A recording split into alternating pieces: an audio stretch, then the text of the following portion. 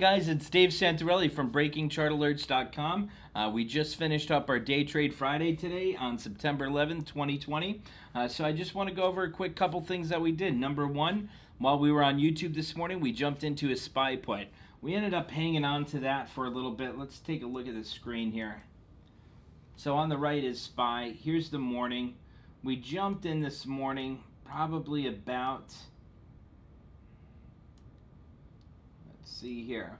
We jumped in probably about, I'd say about 9:50 to 10, a little after 10 a.m. there. We jumped into those SPY puts. We saw that breakdown coming, and you know, it took a little bit, but then it finally broke down, and that first day trade we made on SPY ended up closing out for a 72% return. That was a great trade. We ended up closing our snap trade for a 27% return, and that worked out really well. So now what we're looking for, let's take a look at the SPY 3-month daily. We ended up doing a second day trade on SPY towards the end of the day. We closed that out for a small loss. Still ended the day really great for us here. Now SPY ended up coming right down to that 330 that we talked about, that support area, as you can see on the screen here. Qs did the same thing, but Qs actually pulled down and closed below that 50. So it's really important here. We're getting that 1020 cross. We're failing below support here, and we got to see next week. On Monday, Tuesday, it's a huge day. We get that third check mark for that confirmation. We're going to be entering into many more puts here, and we'll probably go out with the November monthly expo, take advantage of the election. I think we're still going to see a pullback from now until election time. So as you can see, these candles here, in the last 3 days, we've been opening up near the highs of the day, and then the rest of the day, we're just continuing to pull back here. That's what happened the past 3 days, to be honest here. So that's what I'm looking at, and you can see that breakdown momentum forming. You could also see the size of the candles here. Look at the size of these candles on Qs, on SPY, compared to when we were breaking out. I mean, these candles here are only about a fourth of the size of these breakdown red candles here. And over on the SPY, it's like about 6 times as large of a candle as we were in breakout momentum here. So that's telling us a few things. Number one, that's telling us when we were breaking out here, that's more smaller trades coming in. Volume's a little bit lower, so it's probably retail traders pushing us up higher. These larger red candles that we're seeing, that's more likely the larger institutions, hedge funds, selling off their positions there, because when you see large candles like that, that's tens of millions or hundreds of millions of shares that are being sold here.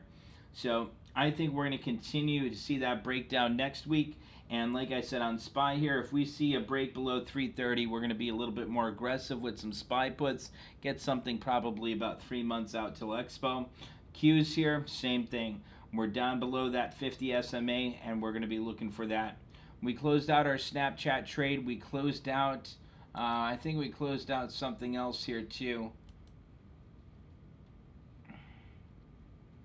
Oh, we closed out another SPY put at 407 for a nice profit in the main account there as well. So we ended up doing really well today with some day trades. It was a pretty slow day though, not much activity. If you look at it today 1 minute, it was just pretty much choppy. We took advantage of this downtrend right here in the afternoon around 12:30. We had that big breakdown, and we ended up selling probably right around 1:30. Right near the lows of the day, we sold that first SPY put for that 72% gain there.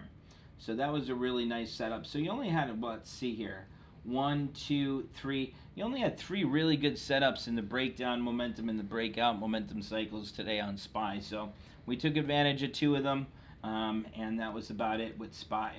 And now if we take a look at a few other things here, like let's take a look, for example, Snapchat was up, what, 3% today? So Snapchat, if we go to the 3-month daily, it's looking good. 1020 cross, still climbing within the previous candle's body. The wick got higher than the previous candle's body and wick from yesterday there. So I think we're going to see the next resistance right around 26 on Snapchat. So if we start that breakout next week, this is going to be one of the stocks I definitely want to jump back into. It's been really good to us. We've made some really great trades on it, and I want to continue to take advantage of that.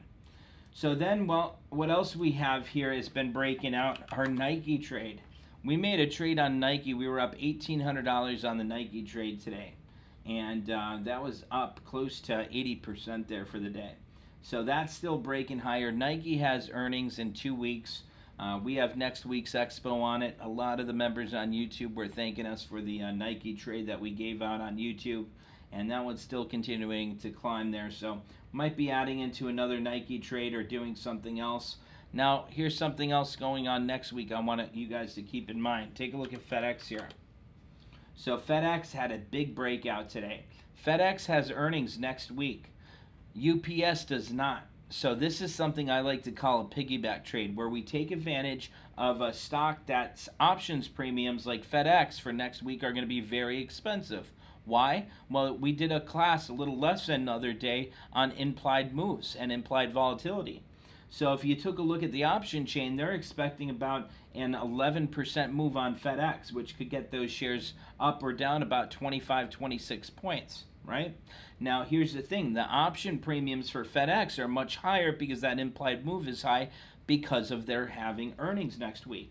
But we could go ahead and do a piggyback trade on UPS. It's the same industry, same sector, same type of company, but that doesn't have earnings next week.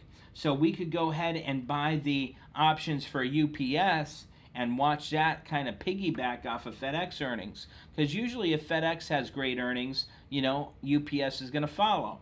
If FedEx has bad earnings and drops, UPS usually follows.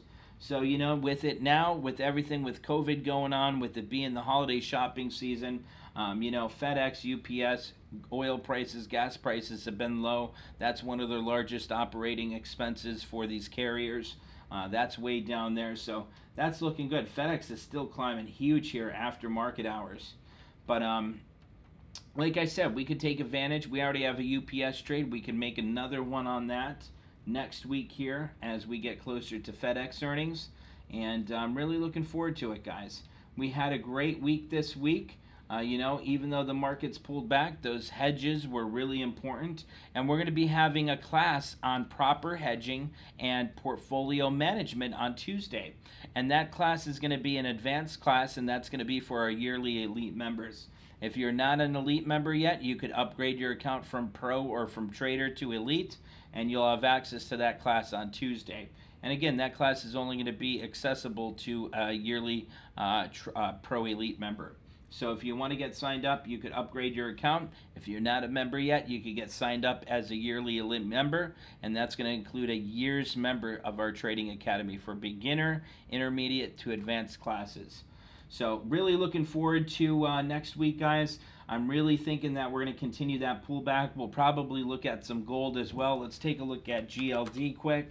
GLD is the SPY ETF for gold shares. I think that one could get an easy pop to 187.50, 190 from now until the end of the month. So once we break that 185 resistance on GLD gold, we're going to start buying into that. So hope you guys had a great day, and I hope you guys have a great weekend. Make sure you guys stay safe, and God bless. Take care, guys. Have a great weekend. I'll see you guys on Monday.